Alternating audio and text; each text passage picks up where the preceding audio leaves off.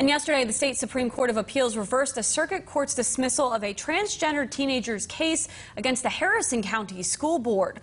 The lawsuit says the student at Liberty High School suffered abuse from assistant principal Lee Livingood in 2018.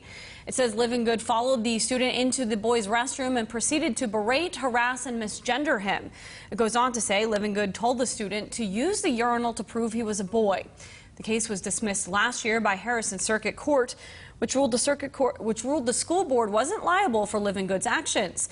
It will now return to Harrison County Circuit Court. The BOE voted in April of 2019 to continue Livingood's contract.